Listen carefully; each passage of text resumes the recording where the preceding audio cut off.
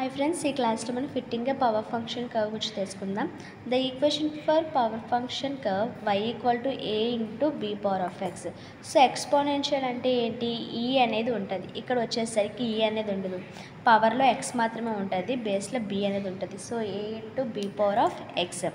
Find the curve of best fit of the type y equal to A B power of X. So ఒక table అనేది ఇవ్వడం జరిగింది. మనకేం equation ఇవ్వడం జరిగింది? y equal to A into be power of X. So మనం first table values అనేవి తీసుకోము. సో ఏంటి, ఫస్ట్ ఈక్వేషన్ అనేది దాన్ని తీసుకొని దానికి రెండు సైడ్లు ఏమని అప్లై చేస్తాం? లాగ్ అనేది అప్లై చేస్తాం. మనం ఎక్స్పోనెన్షియల్లో కర్వ్లో తీసుకున్నట్లయితే మనం ఏం అప్లై చేసాము? లాగ్ అనేది వచ్చి బేసి అనేది అప్లై చేసాం. ఇక్కడ వచ్చేసరికి మనకేంటి, పవర్ ఫంక్షన్ కాబట్టి బేస్లోన లాగ్ 10 అనేది అప్లై చేస్తాం. సో మనం క్యాషువల్గా డైరెక్ట్గా బేస్ 10 అనేది ఉంది కాబట్టి లాగ్ అనేది అప్లై చేసుకుంటాం.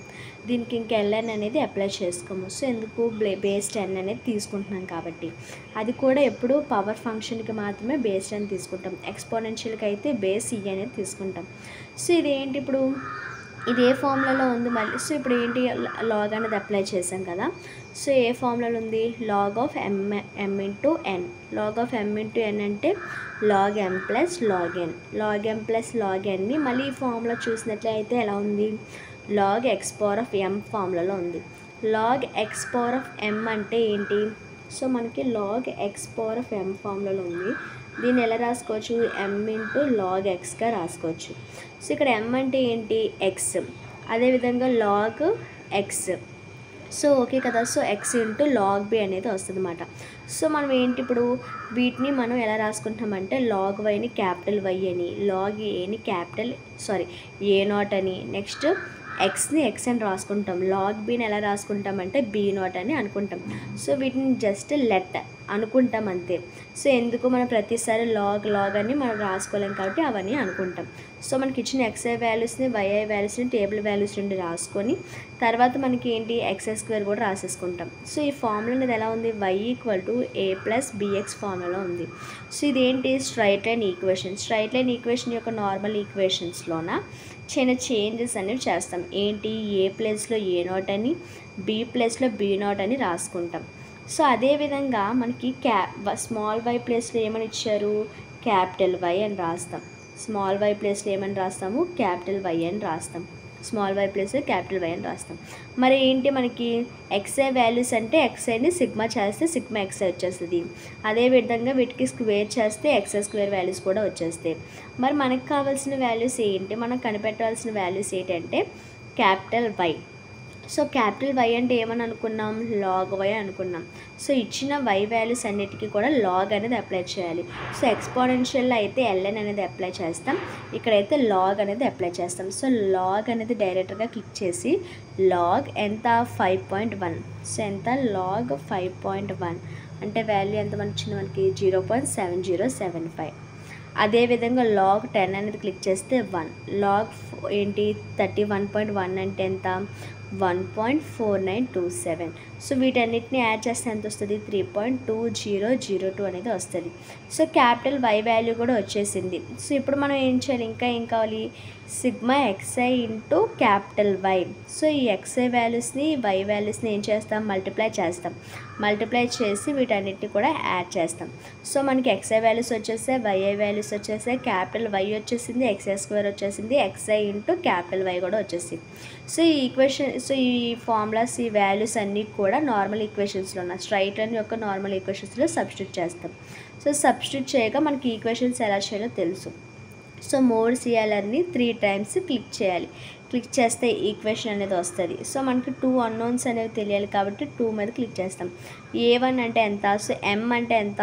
3 నెంబర్స్ ఉన్నాయి కాబట్టి 3 అనేది అప్పుడు మనకి m అవుతుంది. సో 3 అవుతుంది. సో B1 అంటే ఎంత? 6. అదేవిధంగా C1 అంటే ఎంత? 3.2002. A2 అంటే ఎంత? 6. B2, సో ఏంటి? B2 అంటే ఎంత?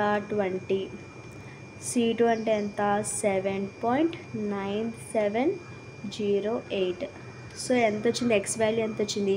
సో ఇక్కడ ఎక్స్ వాల్యూ అంటే నథింగ్ బట్ A0. సో 0.6741. మళ్ళీ ఈక్వల్ టు క్లిక్ చేస్తే y వాల్యూ వస్తుంది. సో y వాల్యూ అంటే b0. సో 0.1963. సో ఇప్పుడు దీన్ని మళ్ళీ నార్మల్లోకి తెచ్చుకోవాలంటే ఏంటి, మళ్ళీ మోడ్ CLR అని నొక్కితే COMP అని వస్తుంది. అప్పుడు 1 చేసుకుంటే నార్మల్లోకి వచ్చేస్తుంది. సో ఇప్పుడు ఏంటి, మనకి A0 వాల్యూ B0 వాల్యూ వచ్చింది. కానీ మనకి ఇక్కడ మనకేం కావాలి, A కావాలి, B కావాలి. మనకేం వచ్చాయి, A0 B0 వచ్చాయి. సో వాటిని ఏంటి ఎలా చేస్తామంటే, A0 అంటే ఏంటి, మనం log A. సో A0 అంటే ఏంటి, log A. సో ఎక్స్పోనెన్షియల్ అయితే మనం ఏ అప్లై చేస్తాం, ఎక్స్పోనెన్షియల్ కాబట్టి ఎక్స్పోనెన్షియల్ అనేది అప్లై చేస్తాం. సో ఇది లాగ్ కాబట్టి దీనికి ఏం చేస్తామంటే యాంటీ లాగ్ అనేది అప్లై చేస్తాం both sides. So anti log A0 equal to anti log into log A. So అప్పుడు ఏంటవుతుంది, యాంటీ లాగ్కి క్యాన్సిల్ అయిపోతే ఇంకేం మిగులుతుంది, A అనేది మిగులుతుంది. సో ఇప్పుడు A అంటే ఎలా వస్తుంది మనకి, యాంటీ లాగ్ A0. ఏ రావాలి అంటే A0కి యాంటీ లాగ్ అనేది అప్లై చేయాలి. సో మరి యాంటీ లాగ్ అనేది ఎలా వస్తుంది అంటే, షిఫ్ట్ అనేది ప్రెస్ చేసి ఈ లాగ్ అనేది ప్రెస్ చేస్తే లాగ్ పైన ఉన్న 10 పవర్ ఆఫ్ ఎక్స్ అనేది వస్తుంది. సో 10 పవర్ ఆఫ్ ఎక్స్ అంటే మనకి anti log. So 10 power of మనకి A0 ఎంత, 0.6741. ఇప్పుడు ఎంత వాల్యూ వచ్చింది, 4.7217. సో 4.72171. సో ఇది ఏ వాల్యూ అవుతుంది. అదేవిధంగా B0 వాల్యూ కూడా log B అనేది తీసుకొని దానికి యాంటీ లాగ్ అనేది అప్లై చేసి యాంటీ లాగ్కి క్యాన్సిల్ చేసి B equal to anti log B0 same ఏంటి 10 పవర్ ఆఫ్ 0.1963 అనేది అప్లై చేస్తే 1.57144 వస్తుంది. సో మనకి ఏ వాల్యూ వచ్చేసింది, B వాల్యూ వచ్చేసింది. కాబట్టి ఆ రెండింటిని పవర్ ఫంక్షన్ ఈక్వేషన్లో సబ్స్టిట్యూట్ చేస్తే మనకి ఈక్వేషన్ వస్తుంది. సో ఇది మనకేంటి, fitting A power function. Thanks for watching.